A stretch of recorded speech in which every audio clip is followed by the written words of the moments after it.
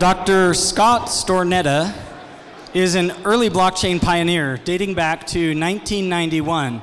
He co-authored a series of papers and patents that laid the foundation for Bitcoin and other digital currencies. Of the 8 citations in the original Bitcoin white paper, 3 reference his work.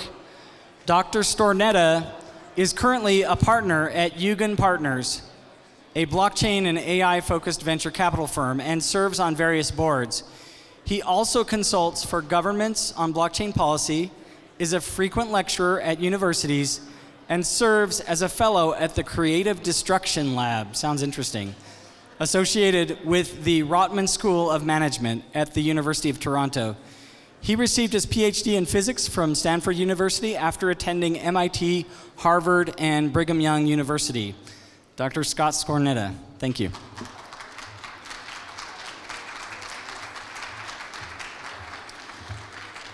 Thank you. I owe a particular thanks to Carl because I wasn't originally scheduled to participate in the conference, and he found a way to sneak me in. I've often been called on to speak about the pre-Bitcoin origins of the blockchain and how the blockchain came to be, but I've never had opportunity to tell it from my Latter-day Saint perspective. So I very much welcome this unique opportunity. I will try to be, within my time, brief, if not to the point, as they say. I also, however, know what it's like now to be the last speaker in a sacrament meeting because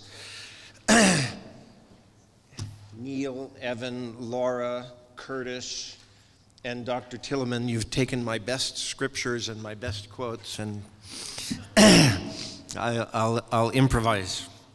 No, again, they've been excellent talks. Very few points where I would find disagreement with anything that's been said. As Carl mentioned briefly, for those of you that are not familiar with me, the publications that we made pre-Bitcoin constitute the core of the technology that Satoshi built upon. And many people are surprised to find that there was a blockchain before Bitcoin, but we'll let it slide. I first found out about the Bitcoin white paper because I'd long since left the cypherpunk community and moved into other areas when I started getting unsolicited email and US mail from people saying, hey, I see that you form the bulk of the Bitcoin white paper references, and I also Googled you online and see that you were a missionary in Japan and that you're fluent in Japanese, so I was just wondering. And I always give people the same answer just to set the record straight on that question. Watashi wa Satoshi Nakamoto de wa arimasen. Demo Satoshi dattara sonna koto o kokuhaku suru to omoimasu ka? I don't know how to make it any clearer than that. Yeah, many people are puzzled or surprised to find out that there's been a blockchain in continuous operation actually since 1991. And in fact, the Genesis block to that blockchain appeared in the October 13th national edition of the New York Times, announcing the fact that there was now a way to create immutable records that were widely witnessed, cryptographically linked. But if you're first finding out about this, you're in good company. Even though this was widely discussed and recognized in publications like Science Magazine and the New York Times, even Good Morning America, and won the Discover Award for software innovation, it seems to have fallen away. I don't know if there's any of you that understand the concept of a global apostasy, but things have been restored, and you're in good company. Two of my favorites. This is Ian Grigg, who is sort of the father of smart contracts, and it wasn't until we were at a conference together last October where he actually read the footnotes, and I'm not going to quote his distinctly British comment about where the blockchain came from, but you have it there to read. And then there's Gary Gensler, whose reply when he first actually read the footnotes and the papers behind them. Who knew? Well, I knew. And again, for those of you that are not conversant with LDS scripture and perhaps think maybe more along the line of Lord of the Rings, here's Galadriel chapter 1, verse 7. I do want to tell this one story, and it's quite personal to me, but as I say, I think this is the one audience where it makes sense to talk about. For about a year, as I was finishing up my PhD at Stanford and then moved to part of the old Bell Labs tradition, Bell Communications Research, I had been obsessed with the problem of creating immutable records out of digital data. The fact that we were decoupling the medium from the message meant that anyone could alter a record and make it appear to be something that had never been altered. This was a true obsession for me. Or in an LDS audience, you might say it wrought upon me. And so when I got to Belcor, you had the freedom to work on whatever you thought was important. And so I quickly hooked up with Dr. Stuart Haber, an eminent cryptologist, and we began work on this. But the issue was that all existing systems had the need to trust some sort of central authority or third party. And so we spent several months working on the issue of not only a practical solution, but in the end, one that removed the need to trust a central or privileged authority. And finally, Stuart pulled me over and he said, you know, Scott, I don't think this can be done, and I'd still like to get a publication out of this. So why don't we prove that it can't be done? Why don't we write a proof that you cannot remove central authority trust from a system? And so it was, in fact, in the process of working on the proof that we realized how to do it, and it happened in a very unique and particular way. I came home from work one day, and my wife, who is right there, said, "Look, I've had 2 young kids all day. We're going out to dinner, whatever you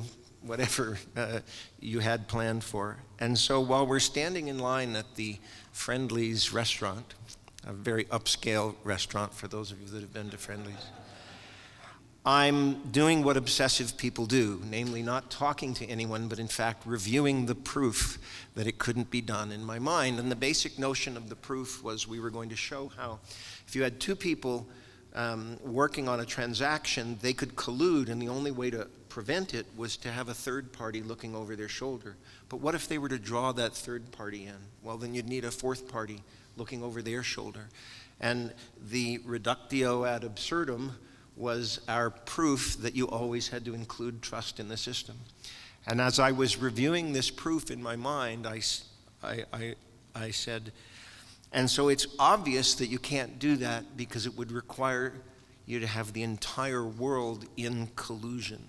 And it was at that point that I had this notion come to me plain as day. What if we made the entire world the witness? And for those of you that are LDS and have heard then Dr. Russell M. Nelson, now President Nelson, tell the story about being in the middle of surgery and having a picture come into his mind about how to tighten a tricuspid valve failure, I can assert that that happens to any and all who obsess and worry and work on something. To me, the insight to link blocks of records together, widely distribute them, and make the world a witness felt like 3 pay grades above my level when the idea came, and I'll leave it at that. But I'm grateful that it's allowed me to be a participant in the situation. How we viewed the blockchain originally was as a kind of inverse panopticon. And I think many people are familiar with Jeremy Bentham's social engineering idea of a panopticon. And we felt that why this was a breakthrough was that we no longer needed to trust a central authority, that even one individual could stand up for the truth. This was very meaningful to me, and the notion that finally, collectively, we hold a power that we never could have had individually. It was a red letter day for me, that day at Friendly's. I had hoped in an earlier iteration of this talk, I actually built a custom blockchain for this conference that I wanted to allow each of you to become a node on through your smartphones, but we don't have time to do that. Maybe there's some off time later today for those of you that would like to participate in creating an MTA blockchain that is unique to how the original blockchain functioned. And then you can all go home with some digital tchotchke that is that blockchain. But we'll see whether that arises in a break or something. I want to talk about the initial efforts that we did to bring this out into the world.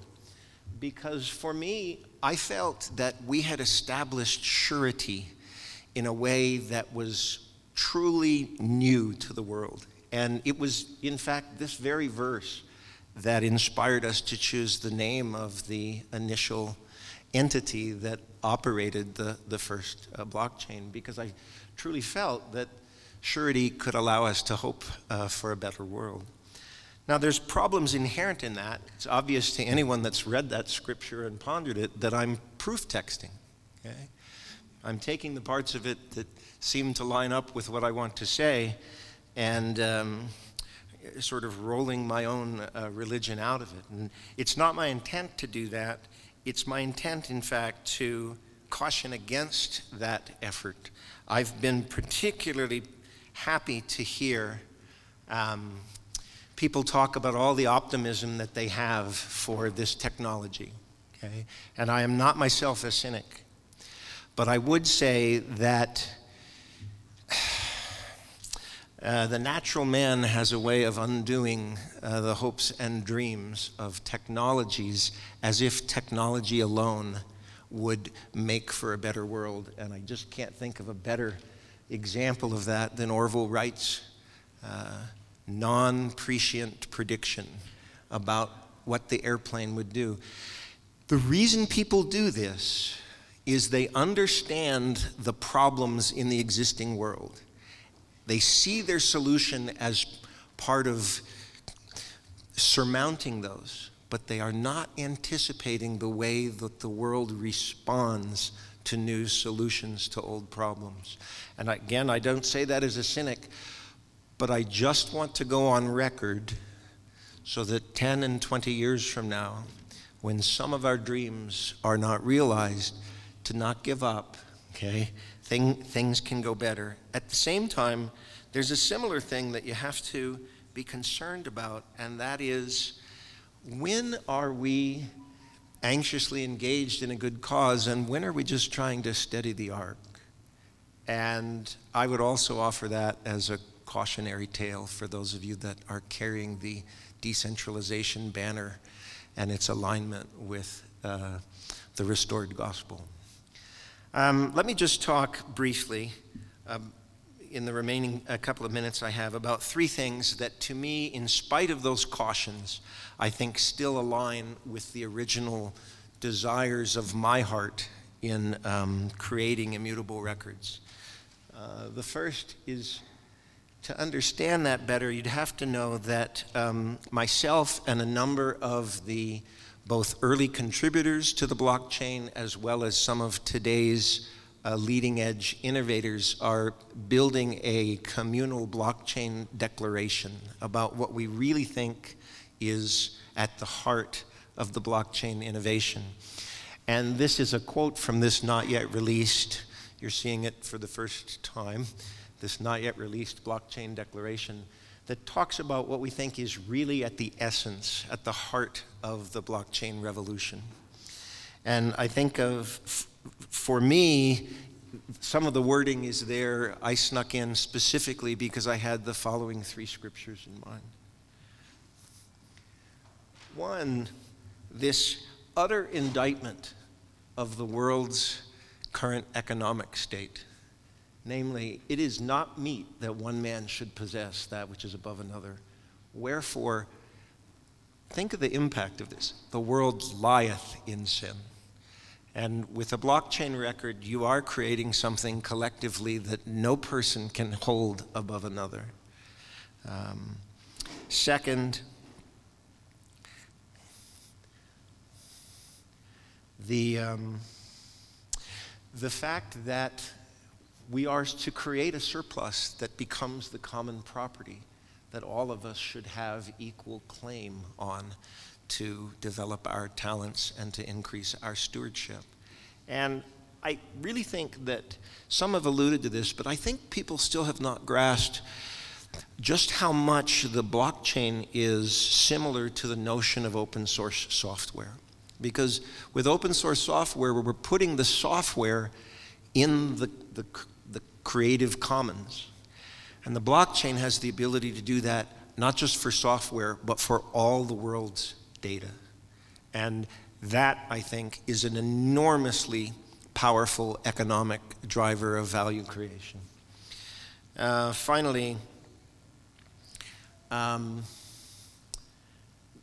this 121 verse that I think people can quote more often than the Articles of Faith. We are ending the asymmetry of information as a coercive force. Much of the concerns about privacy really should be relabeled, in my opinion, as asymmetric information access. Okay? Maybe it's not as catchy as privacy, but this, in fact, is the way to level the playing field. Let me just close by saying a couple of things, because I know we need to stay on time. This is the bad news, okay? Okay? This is the good news. And so by the transitive property, okay, we can still win, but as important as technology is, and what can I say? I love technology. And I'm grateful for the role I had in it. There is a superpower far greater than technology. You know, we see this endless array of Marvel superheroes universe, and you know, each superhero has some different particular trait. But in the real world, the great superpower is empathy, and this is the technology, if you will, that triumphs over every obstruction. And I hope that's helpful. And we have no time for questions.